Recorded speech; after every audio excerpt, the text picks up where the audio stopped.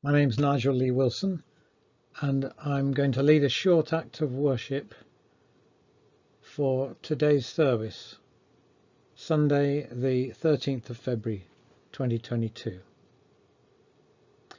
We are continuing our series on what the church is, and today we think about the part that each of us have to play in the Church of God.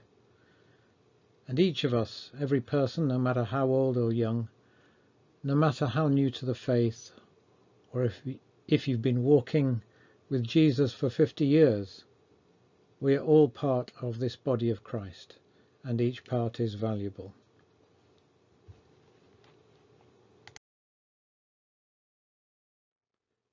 An opening prayer.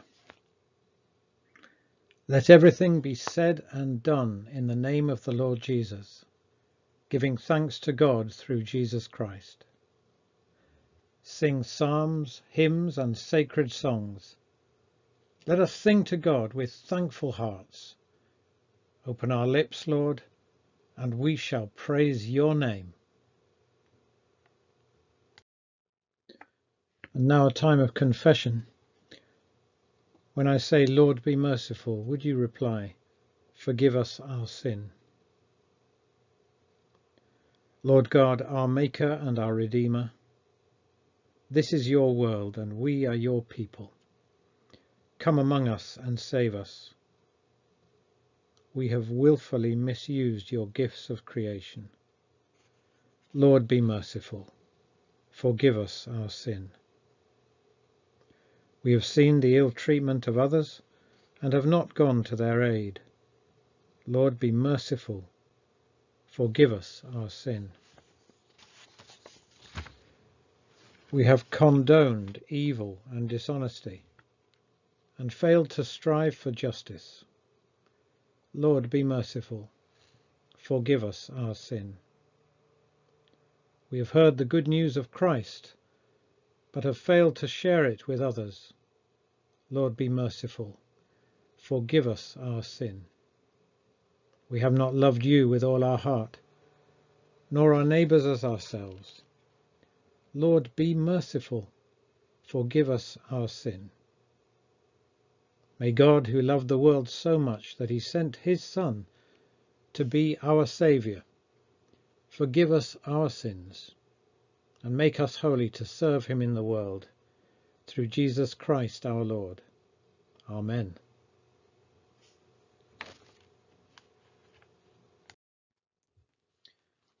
Now we come to a time of hearing from God's Word, and I'm going to read from 1 Corinthians 12. So if you've got a Bible, please turn to it. It's a wonderful chapter with two main sections of teaching. The first 11 verses is spiritual gifts, and then the remaining verses up to 31 is talking about the body, one body in many parts. We're going to be studying the first 11 verses this morning. Paul writes, "Now, about spiritual gifts, brothers, I do not want you to be ignorant. You know that when you were pagans, somehow or other you were influenced and led astray to mute idols. Therefore I tell you that no one who is speaking by the Spirit of God says, 'Jesus be cursed,' and no one can say, 'Jesus is Lord,' except by the Holy Spirit. There are different kinds of gifts, but the same Spirit. There are different kinds of service, but the same Lord.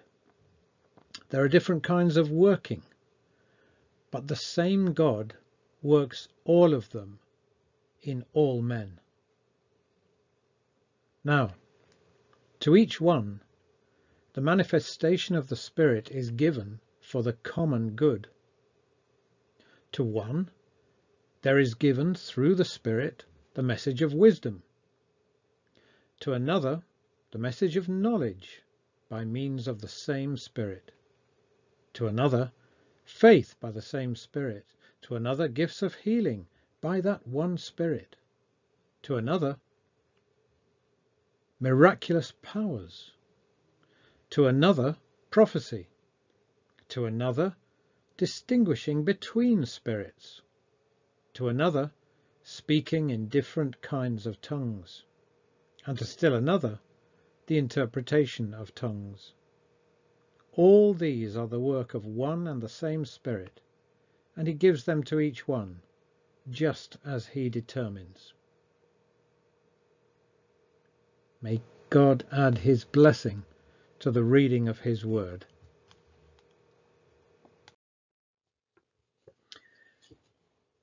Every year, certainly up until COVID struck, St. Helens College has held a faith fair. And at the college faith fair there is a marketplace in the main reception area where different faiths speak to students one-to-one during the morning session.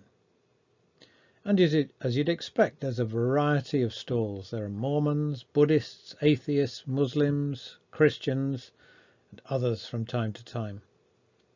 And we normally go along with the offer of free New Testaments. And then at lunchtime, the representatives of the different faiths have a really friendly buffet lunch together, courtesy of St. Helens College. And after that, there's a question and answer session where students can ask any question that they like. Now, Paul, the apostle, was in the marketplace at Corinth, and he had experience with this kind of bustle and hustle and interplay of ideas. Now, last week, our curate, Debs Davis, spoke from Acts chapters 1 and 2 on the birth of the church. And this coincided with the coming of the Holy Spirit, as we saw, and the church continues the ministry of Jesus after his ascension to heaven. This week, in our continuing series on the church, we're looking at part of 1 Corinthians chapter 12. As I said, the whole chapter is wonderful, but we only have time to study the first section this morning.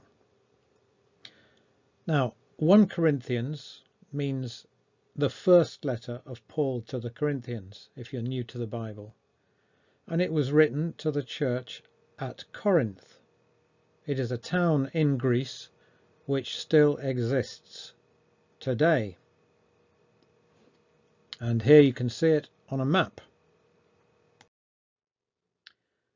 As you can see on the map, Corinth is not so far from Athens, and it's situated on a narrow neck of land in between the Aegean Sea and the Adriatic Sea. It's a busy seaport on a major trade route, and in fact it was cheaper to drag your boat on rollers across that isthmus than to sail it all the way around the coast. Corinth, that busy intersection point on trade routes running east-west and north-south, was well known for its immorality. I visited Corinth a few years ago on a business trip, and here is a picture of the marketplace area where Paul would have preached the good news of the gospel. And in the background you can see the hill on which stood a temple.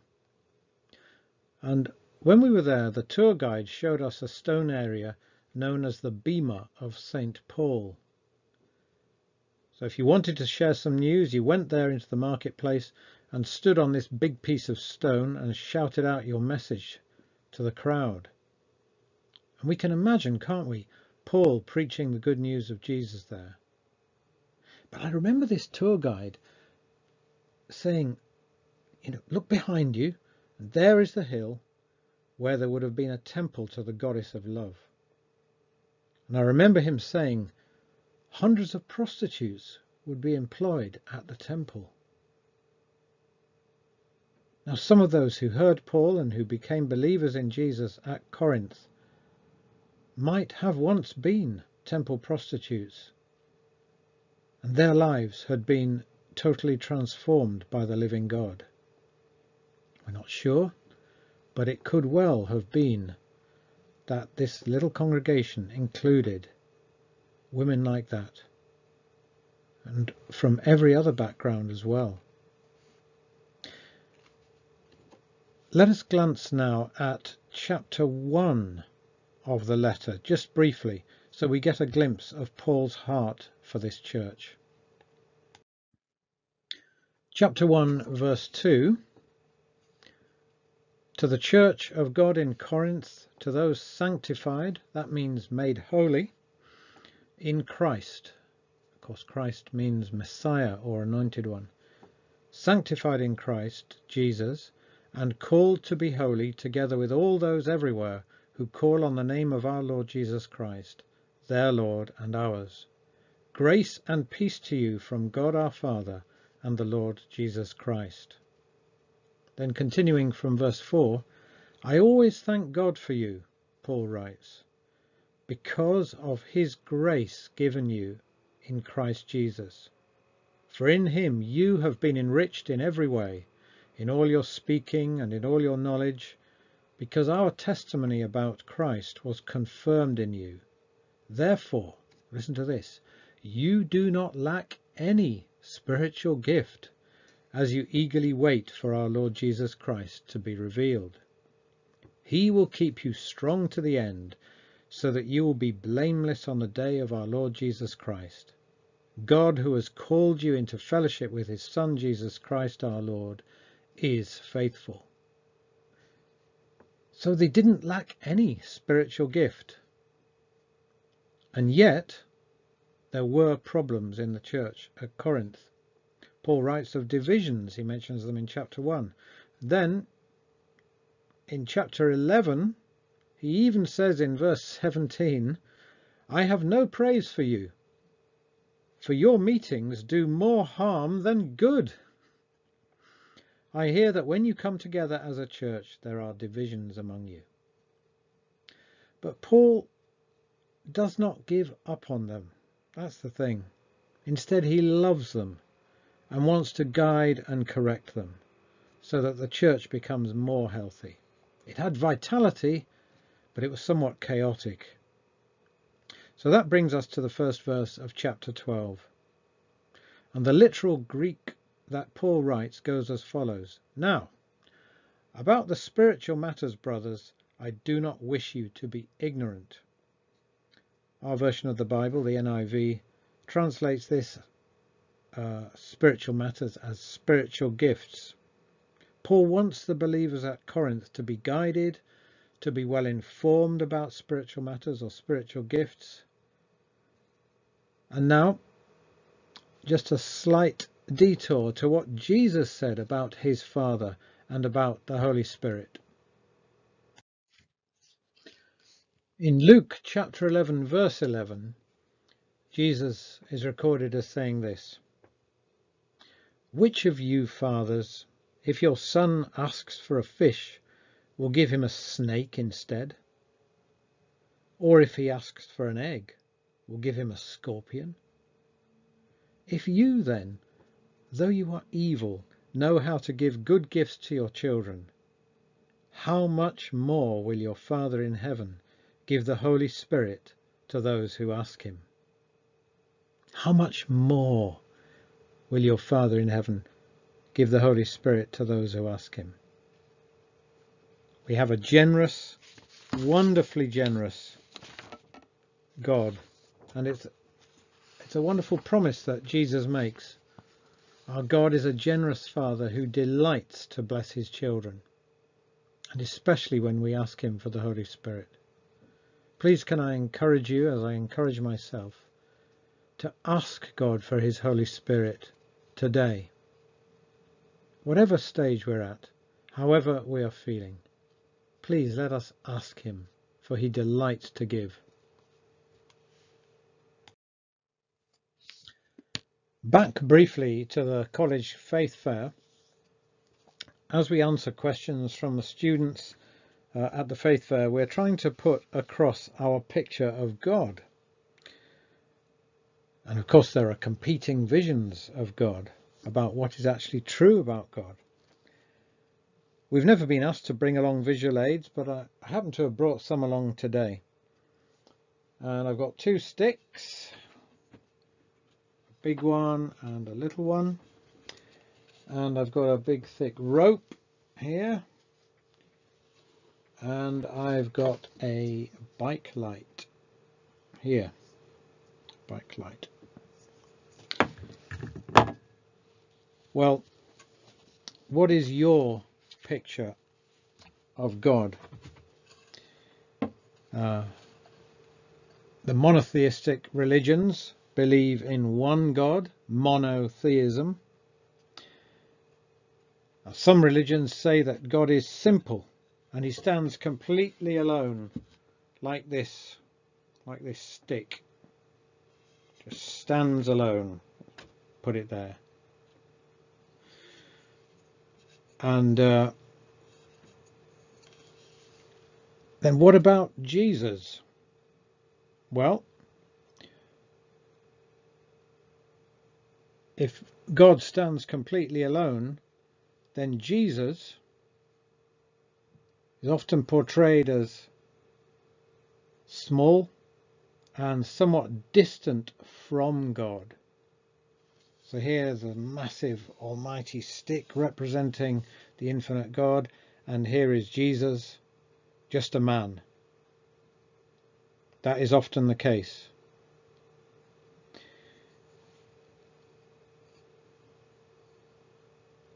But what about the Bible? What does the Bible teach? As Debs reminded us last week, the Bible teaches that there is one God in three persons: God the Father, God the Son, God the Holy Spirit. God is three in one, or triune, or a trinity of persons. Yes, that word Trinity doesn't appear in the Bible, but the teaching does. The Father is God, the Son is God, the Holy Spirit is God. Yet there are not three gods, but one. And the poet John Donne wrote a sonnet which began with these words: "Batter my heart, three-personed God." That poignant phrase, three-personed God. Now, every picture or illustration of God is limited and wrong, and this one is no exception, but I'd like us to think about a thick rope. Here's my rope,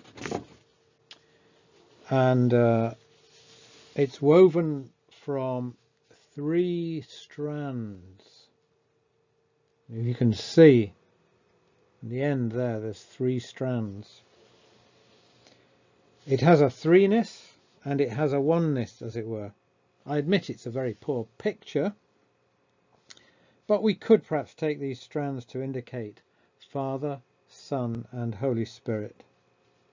I even thought of colouring one of the strands red to indicate the crucifixion of Jesus, who shed his blood to set us free from our sins, opening the way for us to be born again.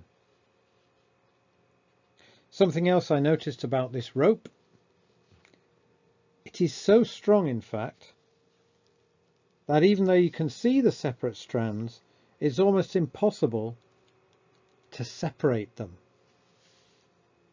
This rope has 3 equal strands. Now, a rope can become lopsided if one of the strands in it is thin or weak. A bit, perhaps changing the metaphor slightly, a bit like a church can go lopsided if it forgets about the Holy Spirit, or forgets about Jesus, or forgets about the Father, and only really teaches about 1 or 2 of the 3 members of the Godhead. And the church at Corinth perhaps were in danger of getting lopsided. They were confused and a bit chaotic in how they related to the Spirit, the Holy Spirit, together. And sometimes when we talk about spiritual gifts, there's a danger that we think, what's in it for me? But that is to put things back to front. It should be all about God's glory, not ours. What does God want? And the work of the Holy Spirit is what you might call a floodlight ministry. He illuminates, and here's where my bike light comes in. He illuminates. Let's see if we can turn it on. Ah, yes, it's blindingly bright, saturating the camera. Yes, there it is. And he illuminates. So if I wanted to illuminate myself, oh, that's a bit weird. Or this rope. You're conscious of the illumination on the object or on the person, and the Holy Spirit illuminates the Lord Jesus so that we can see him in all his glory. And as a result, we don't so much see the Holy Spirit. Just as at the moment, I can't really see the light because it's so bright, but the light is doing its job. It's illuminating the rope. Okay, let's turn that off.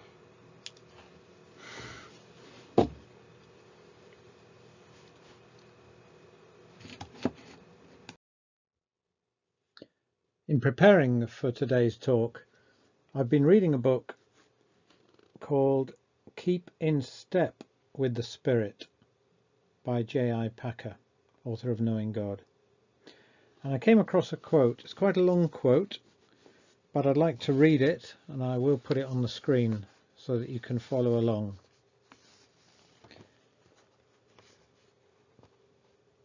Jim Packer writes this: "What is the essence, heart and core of the Spirit's work today? What is the central focal element in his many-sided ministry?" He goes on to say, "The Spirit makes known the personal presence in and with the Christian and the Church of the risen, reigning Saviour, the Jesus of history, who is the Christ of faith."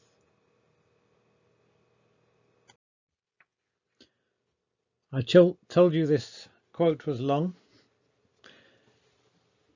It continues, "Scripture shows that since the Pentecost of Acts 2, this essentially is what the Spirit is doing all the time as he empowers, enables, purges and leads generation after generation of sinners, that's us, to face the reality of God.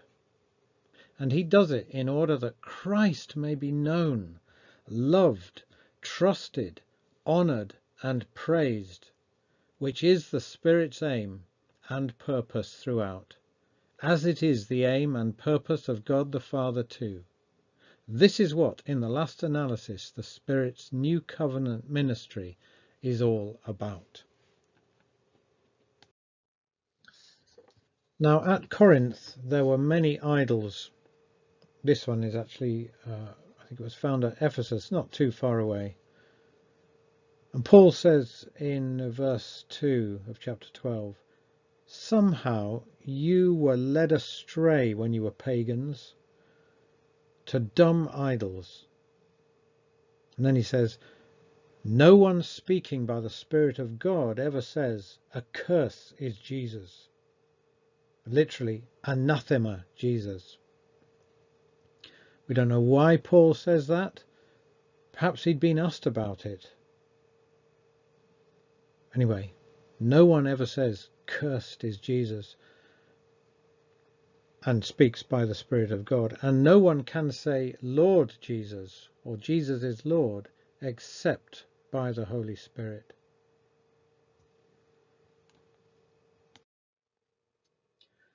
So this means that to truly know Jesus as Lord or number one in your life requires the work of the living Holy Spirit. Now, continuing from verse 4, as we've seen already in our reading, there are different kinds of gifts, but the same Spirit distributes them. There are different kinds of service, but the same Lord. Different kinds of working, but in all of them and in everyone, it is the same God at work. Then in verse 7, Now to each one. What a lovely phrase, to each one. So everyone gets to play, in John Wimber's phrase. To each one. The manifestation of the Spirit is given. What's it given for? For the common good, for the blessing of all, not just the gift's recipient. And then the wonderful list of various spiritual gifts. To one there is given through the Spirit a message of wisdom, and to another a message of knowledge by means of the same Spirit. To another faith, to another gifts of healing, to another miraculous powers, to another prophecy, to another distinguishing between spirits, to another speaking in different kinds of tongues, to still another the interpretation of tongues. All these are the work of one and the same Spirit, and he distributes them to each one, just as he determines. So to summarize, there is a powerful Holy Spirit who is God himself, and this Holy Spirit gives spiritual gifts to each person who says Jesus is Lord. And we remember the floodlight ministry of the Holy Spirit as he illuminates and draws our attention to and gives honor to the Lord Jesus Christ. Yes, there are a great variety of gifts, but the same Spirit who works in all of them.